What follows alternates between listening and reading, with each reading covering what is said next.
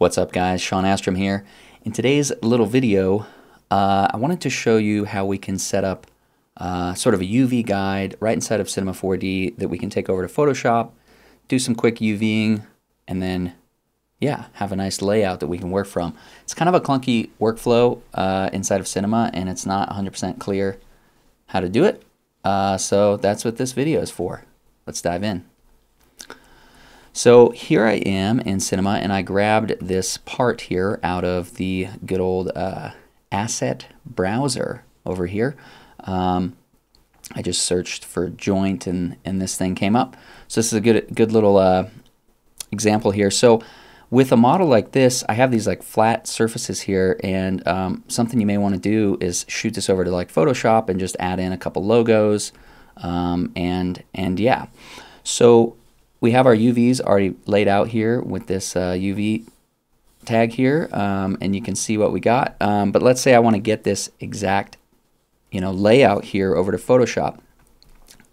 If you go up here to the layer menu, you can see that there's a bunch of options here, but they're grayed out. And the one we want is Outline Polygons.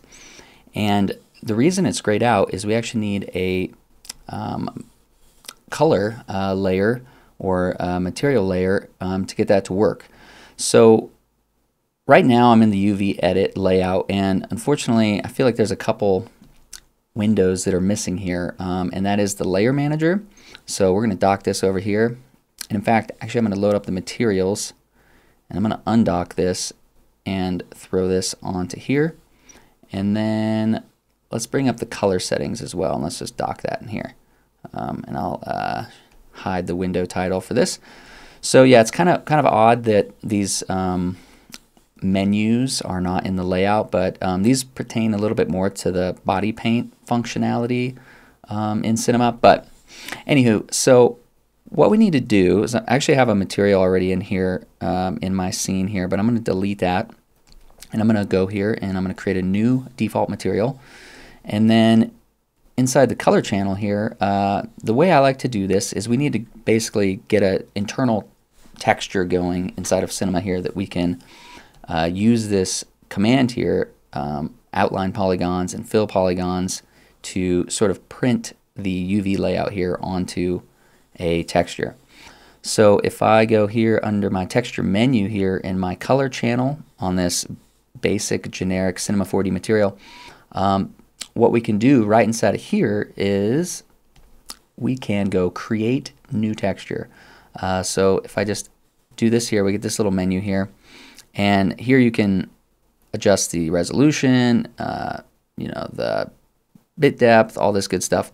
But we're just gonna name this here UV guide. So with that, we're gonna go OK, and just like that, you can see this turn gray here. Now if we go to our layer manager, not to be confused with the actual layer from the object manager layers, this is the body paint layers, and this really does behave a lot like Photoshop. So you actually have some very similar functionality. It's just a little funky to set up. So if I turn this on, for example, you can see I get a little paintbrush over here, and with my color menu here, if I don't know, say select a bright blue, you can see that I'm starting to color here, and if we apply the material onto our object here, you can see what we're getting here. In fact, I can even color right onto the model here just like that.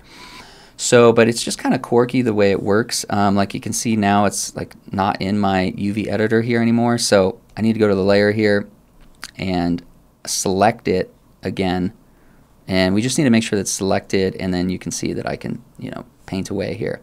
But yeah, I'll just throw this back onto my model here so we can see that in here. But actually I want to undo, so I'm undoing these strokes here, and then I'm going to throw this onto my model. We can just see that that's working again here, and yeah, sure enough, that's working. And so all we need to do now is we need to make sure our layer is selected here, and now if we grab our polygons, or if we get into polygon mode here, and if I hit Control A to select all of the polygons, I can just go to this layer menu now, and I can finally get to that Outline Polygons option here. And so if I deselect this, and let's see here, oops, let's go select and deselect all the polygons so we can actually see. So you can see it actually stroked out all of the polygons here right within the UV editor here. So now, yeah, so let's say I want to take this guy here and save it out. I can just right click on the material here under the actual texture icon here, and I can go texture, save texture as, and then we can save it as a TIFF. That's totally fine. And I'm just going to save it to my desktop. It's already named UV guide, and that's great. And now if I hop over to Photoshop, I can open that up. Let's see here. It's going to my Adobe folder by default. That's funny. Let's just go to my desktop, and let's see here, UV guide. There we are. So as you can see, it created this super nice UV guide that we can then use to lay out any graphics right within here. You know, so if I had my logo here, it's very small. Let's scale that up real quick. You know, obviously this is what we need to be able to do this inside of Photoshop, and it just is super nice to have a guide like this that perfectly aligns with your UVs in Cinema 4D. So it's just kind of a clunky workflow the way this all has to work, but as long as you have a texture that you've created within your material, then you can outline your polygons just like this. Now I'm going to undo a few steps here and just show you, if we wanted to change the stroke width, let's say on that outline, we can go to this brush here, and this is what's driving all of the, you know, the stroke width and whatnot. So if I go to the attributes here, you can see my brush settings here. So my brush size is currently set to 10. I think something like 4 would be better for outlining these.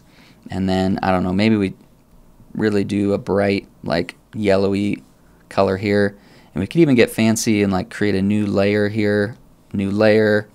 And then if we go to polygon mode, and we go here and do layer, outline polygons, it's going to create the outline for us.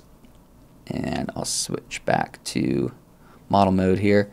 And we can see it in the viewport here, which is kind of nice. So if I go to my materials and under viewport, if we go no scaling, we'll get full resolution there. So you can see, yeah, it's a really handy way to get your UV kind of guide going, and so that you can work with it inside of another program. And then there's also the fill polygons option. So if I hop in here and go back to polygon modes, let's just say we want to like highlight this so we know this is the top.